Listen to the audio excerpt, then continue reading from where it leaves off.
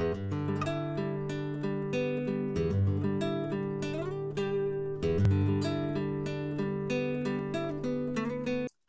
and welcome to this installment of Frank and Mary here in Ashland. If you haven't seen the show before, my name is Art Bergeron. My day job, I work as an elder law attorney at Myrick O'Connell.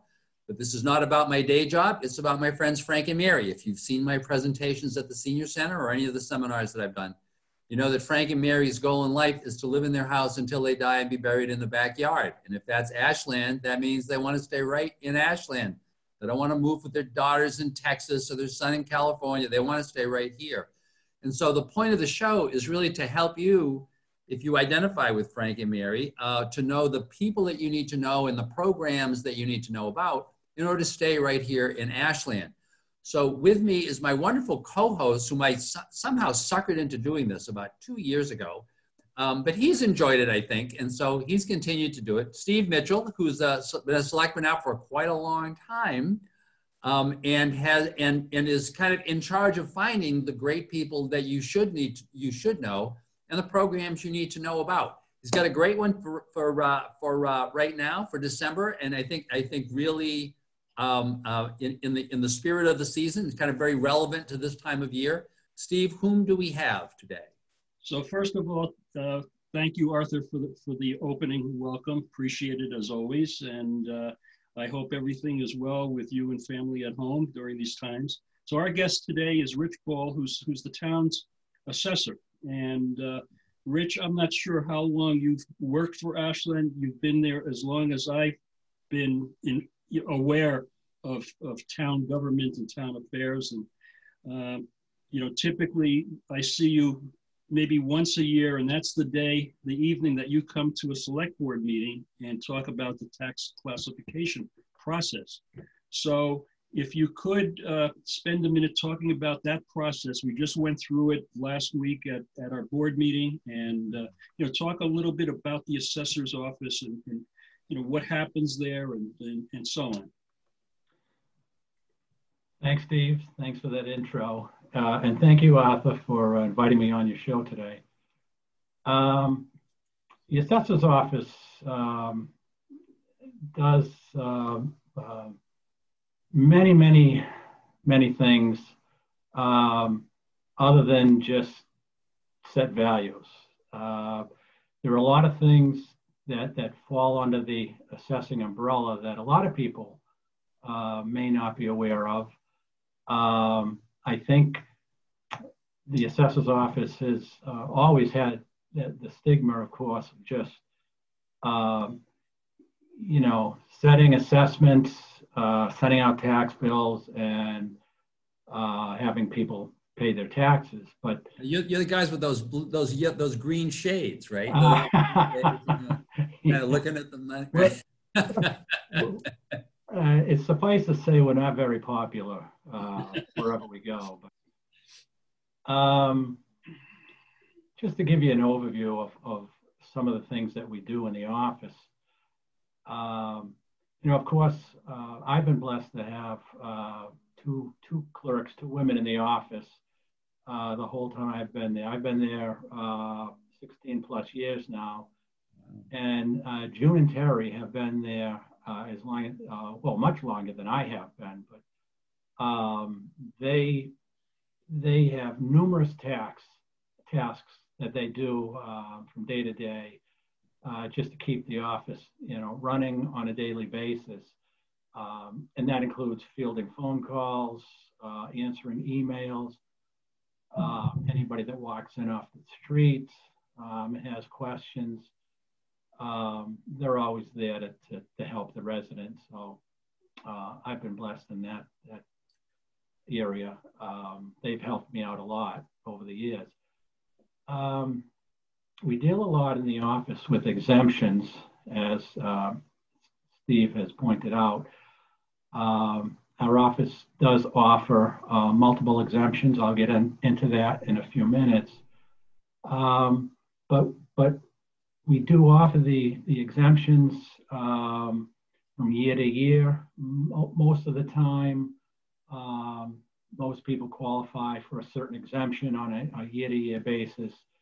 And of course, you know, we have a lot of records that we keep track of, you know, who qualifies for which exemption in any given year. And we've been doing that for a long time. And it's given us a chance to actually develop a list that we know pretty much who's going to be receiving which exemption on any given year. Having said that, we do send out a lot of the exemption forms in the mail just to make it easier on the residents, those that do qualify and probably will be qualifying for each year. That helps a lot on both ends because we know, you know, once the applications start coming back in, we log those in and we keep track. And it gives us a chance to see who we haven't heard from.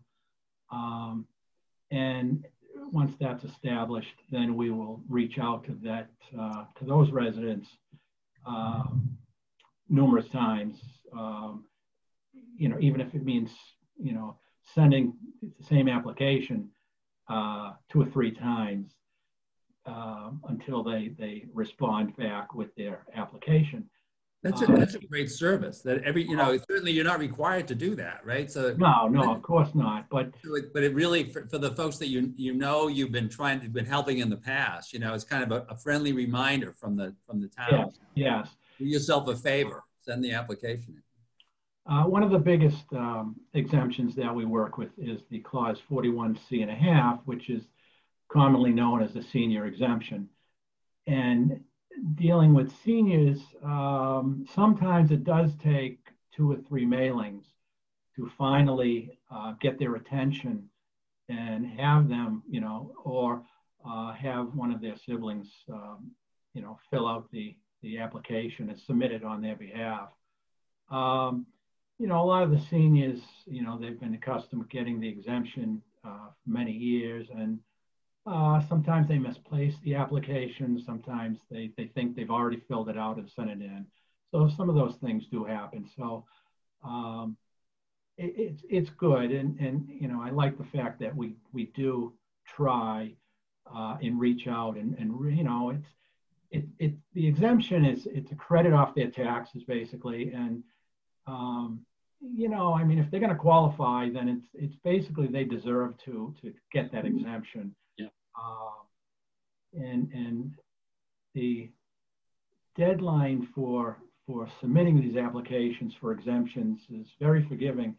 The residents pretty much have 9 months to which to file the application. It starts right after July 1st for the new fiscal year, and it runs all the way up to April 1st. So they have, you know, pretty much 3/4 of the year to get the application in. So again, we try our best just to get these people qualified and give them the money that they deserve.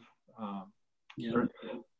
So just to jump in for a second, Richard, I just wanted to comment also on your staff. I mean, I'm glad that you brought up both the June and Terry. I know June could be one of the longest serving employees in Ashland at this, if not the longest serving at this point in time. And I know Terry's been there for quite a while. I'm not sure how many years, but you know, definitely a shout out to both of them. And I'm sure, you know, like all people that are folks that are managers, it's always the folks in the background that are that do a lot of the heavy lifting, right? Yeah, exactly.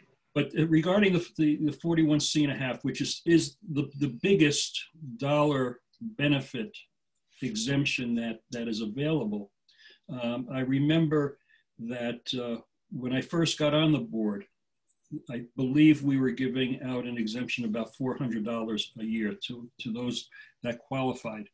We happened to be filming on the day of our special town meeting when we vote and to support the 41C1/2 program. And this year it's up to $800 for qualifying homeowners, which I think is tremendous. So we've been able to bump that up every year, incrementally, but right now it's going to be around $800.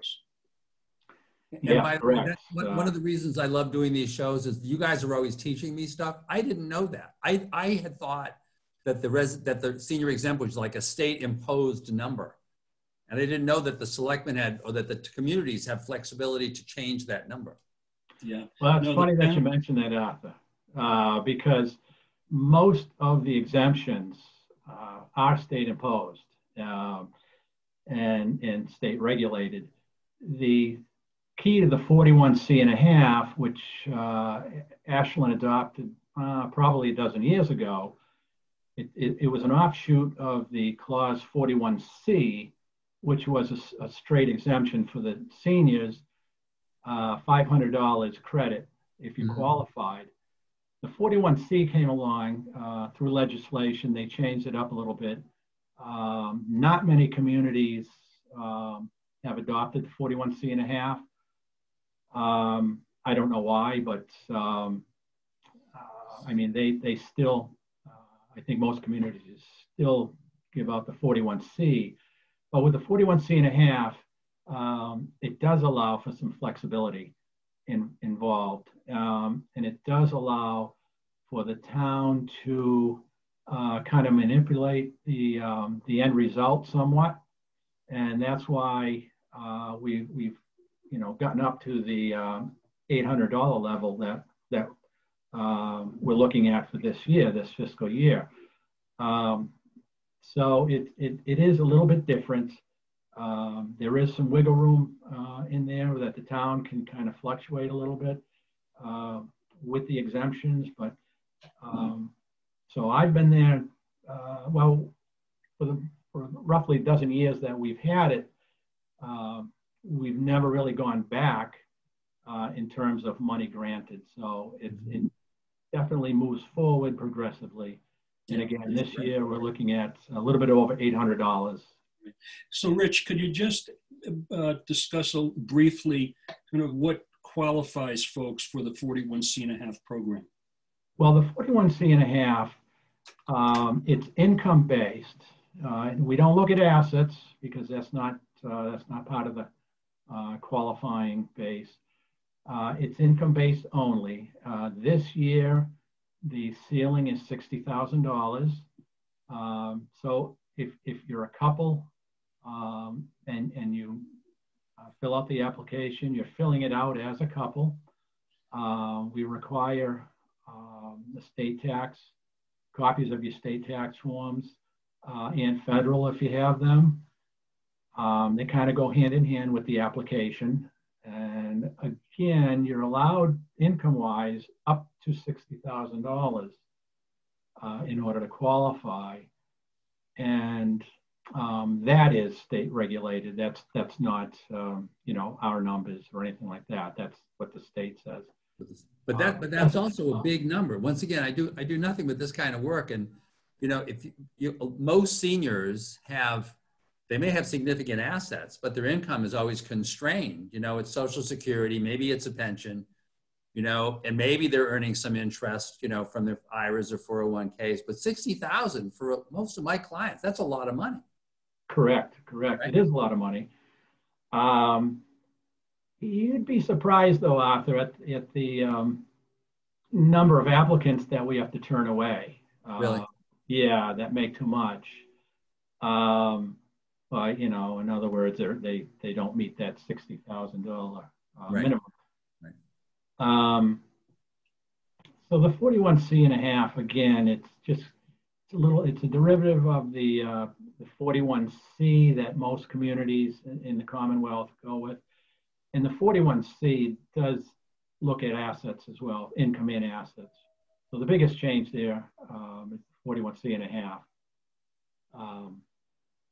So we do have other exemptions. We do have an older exemption, which is the clause 17D, and that's also an elderly exemption. We don't have many applicants for that. It's kind of phasing out. We're only down to a couple of applicants for that. and that looks at assets only instead of income, and it's called Clause 17D. It's another elderly exemption. Not many people go for that. Generally, most people are going to qualify for the 41C and a half rather than 17D. But the 17D is kind of limited in terms of assets. And again, while we're talking about exemptions, I just want to note that if anybody is watching that's interested in these applications and think they might qualify, certainly call the office, call the assessor's office, 508-881-0101, extension 2012, for the assessor's office, and speak to June and Terry if you have any questions, and they would certainly try to qualify you over the phone, or even send out an application for you to fill out and then return it to our office. But I think, you know, over the years, June and I have done some workshops over at the Senior Center, you know, regarding the exemptions. And it just seemed like each time we did a workshop, there were fewer and fewer people there to hear what we had to say. And the people that I asked, you know, that were, you know, coming to those workshops, basically said, well, we already know, we just wanted to see if there was anything new.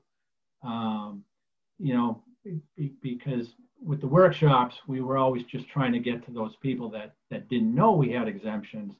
But that really isn't the case from what my experience over the years. That I think most people are aware that our community, as well as any other community, does hand out exemptions. It's just a matter of qualifying for, you know, which one you're going to apply for. But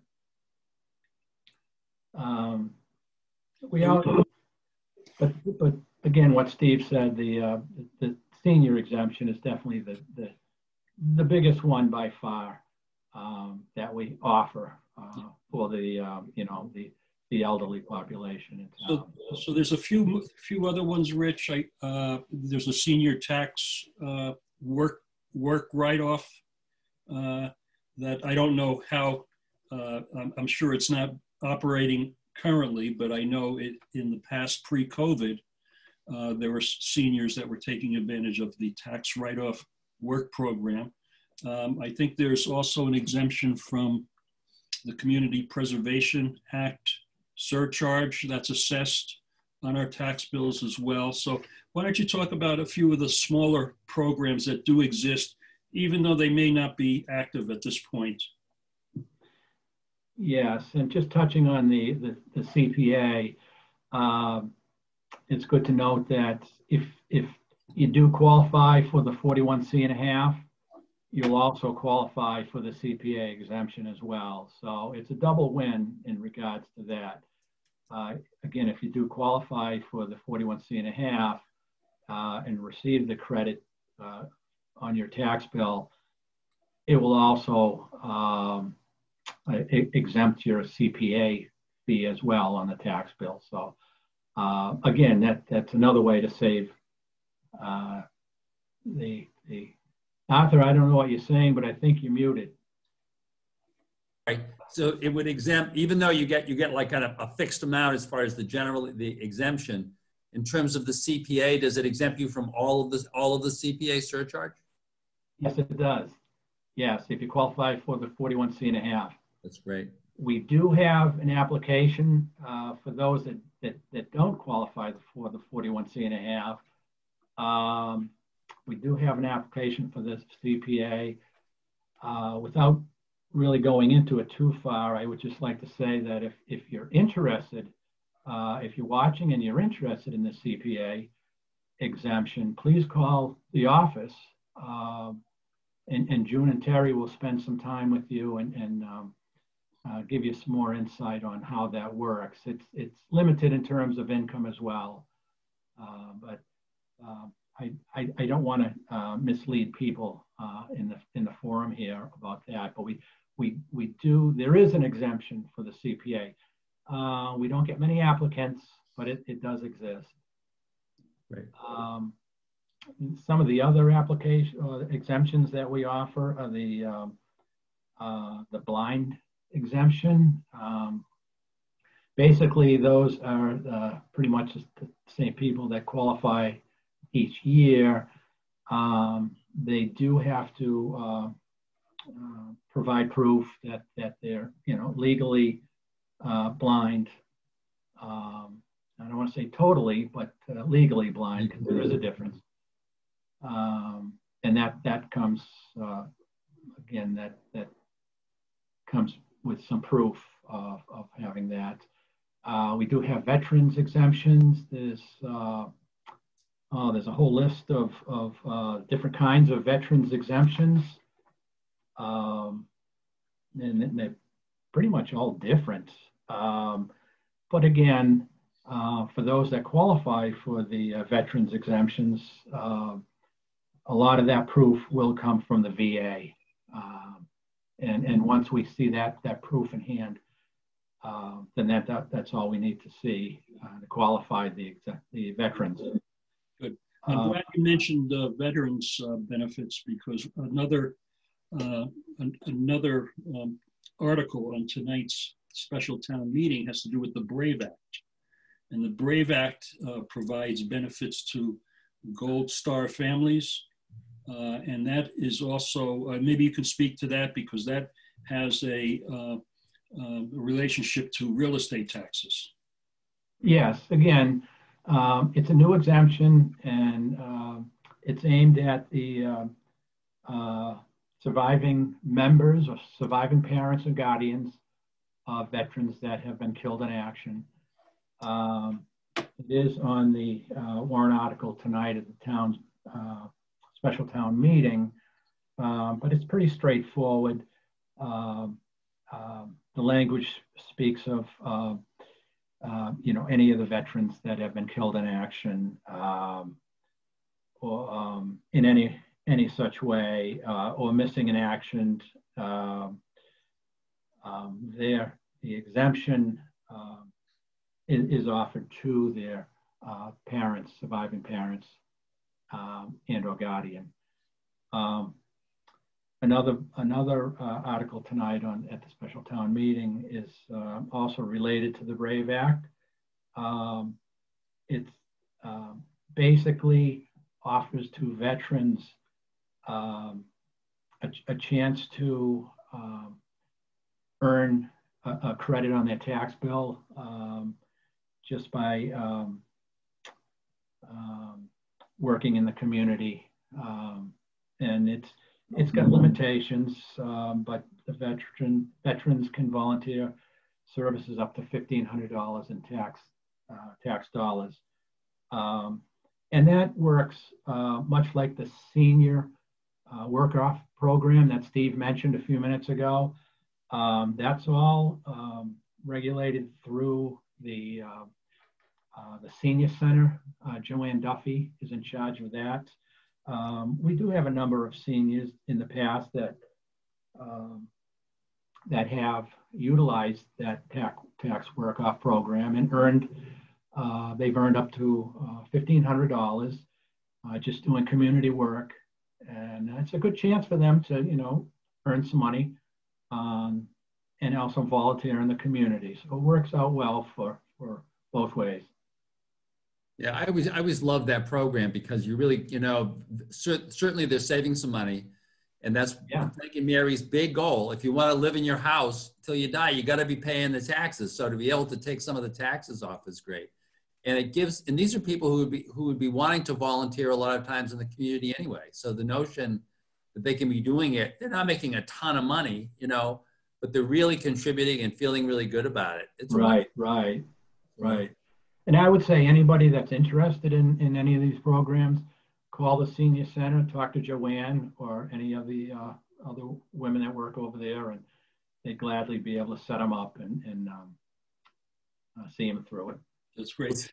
I have another question for Rich, and it's related to if a senior has a dispute, what they feel is a dispute with their tax bill, and they're looking for an abatement.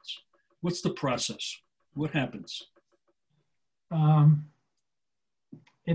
It's an easy process, to be honest with you. Basically, the seniors and any other taxpayer in town would follow the same process. So the way it works is once the tax bills are issued, once they go out in the mail and people receive the tax bills, if they want to appeal their assessment, not so much their taxes, because there's a difference. What they're appealing is their assessment. And of course, the assessments do drive the taxes via the tax rate. We'll get into that in a couple of minutes. But I just want to finish that thought on the appeal process. So once the taxpayer receives their tax bill and they want to appeal their assessment, there's a form that they need to fill out and submit it back to the assessor's office, generally by February 1st. I believe that is when the tax bill is due, and so those dates are going to be the same. I believe this year it changes somewhat because it's always February 1st, but if February 1st falls on a weekend, then it's extended to the following Monday. But let's just say February 1st, just for the sake of convenience. So there is an application. We have it on the website. So there's a couple of options. The resident can download it off of the website. They can come into the town hall.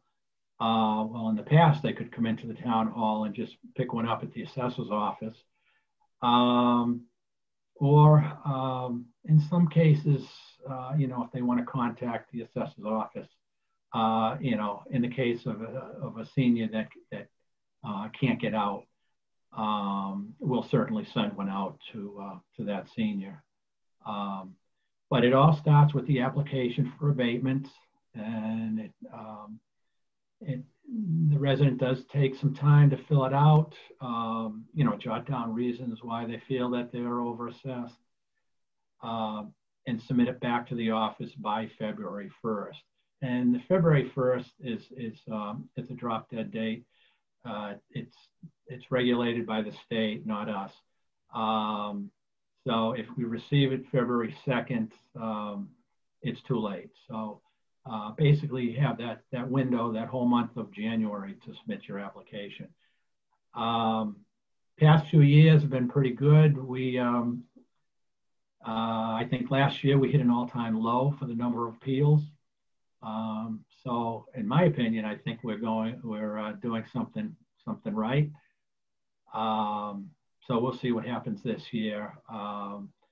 It's just been a crazy time all around with the pandemic. And your first thought would be, wow, with the pandemic, nobody's buying or selling, but it's been just the opposite. Not true. That was a surprise to all of us, right? Still going through the roof. Right. Through the roof, because Ashland's become such a desirable community. People it's a great time to sell, I'll tell you. Right. So as I had mentioned at the beginning, Rich, one of my, my major job is to be the timekeeper, and I've been kind of watching the time. So I just want to make both of you aware that we probably should be wrapping up. I want to see if Steve had a final question, and then we should wrap up. Steve? Yeah, no, I think Rich really did a great job this afternoon in describing, I think, what's available out there and the importance of reaching out to the assessor's office and/or the Elder Services Director, Joanne Duffy, for any information if they have a question. I think it's a friendly group. Please say hi to Terry and June from Martha and I, from Frank and Mary, and I think it's a good group there, and I know they go out of their way to help anybody and everybody. And Steve, once again, this is what the reason why we're doing this show, is this is exactly the kind of information that a lot of seniors need to have. Many of the seniors who would go to the senior center are also the ones who would usually know a lot of this stuff, but for folks who are more at home, right, this could be a real Right. revelation, you know? And so to really give this information, I'm sure that our friends at Ashland Cable will put up the you know, the contact information that you had already given, right, Rich, regarding, you know, ways of being able to contact you. Right, right. And we really, really appreciate, you know, you're spending the time on the show. So, and Steve, thanks once again for doing this. I don't know if this is, I think this is our last show of the season. I don't know. Although there'll be a DVD set that we will be selling. Like, of all of a great stuffing stock. Greatest hits. So thank you very, very much, Rich. Thank you, Steve. Thank you, Arthur. Thank you. And folks, thank you very much for watching. Thank you, Rich. Anytime. Thanks. And we'll look forward to seeing you in the next installment of Frank and Mary here in Ashland, and happy holidays. Happy holidays.